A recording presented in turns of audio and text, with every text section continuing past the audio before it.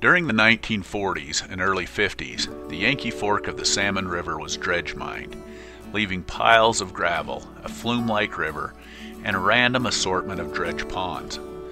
The dredge ponds, which are fed by groundwater, have some characteristics that are beneficial to fish, but also have some problems.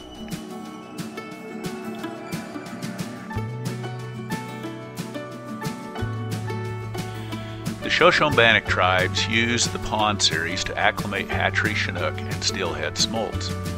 Adult steelhead spawn in the limited spawning habitat in Pond Series 1. Juvenile Chinook and steelhead rear there during the summer and winter, and the ponds are fished by numerous recreational anglers.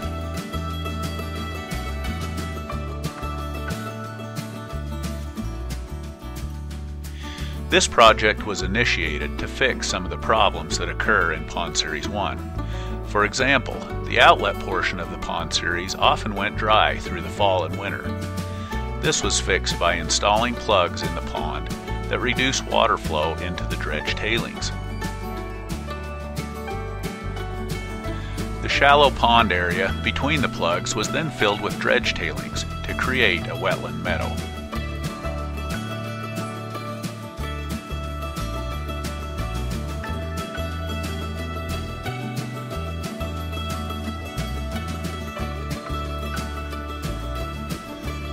The outflow channel that seeped into the dredge tailings and dried up in late summer, fall, and throughout the winter was filled, and a new outflow channel was created further away from the dredge tailings.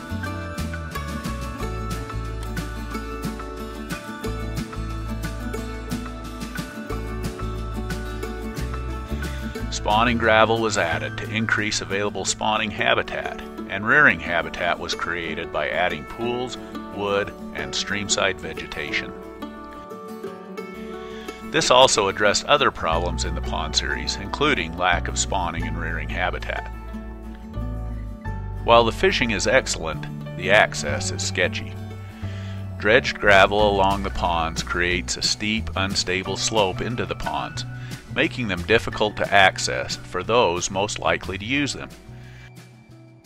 As part of this project, the slope adjacent to the fishing ponds was lessened, and a trail was created. Pond-side dredge tailings were covered with topsoil extracted from the new channel, and were planted to enable them to revegetate. Since gravel fill was needed for the project anyway, it was removed from the area around a nearby isolated pond, reducing the side slopes into the pond and enabling creation of an access trail and bench around this pond also. Additionally, roadside parking areas were created, a culvert was installed to ensure continued road access, and several dispersed campsites were created.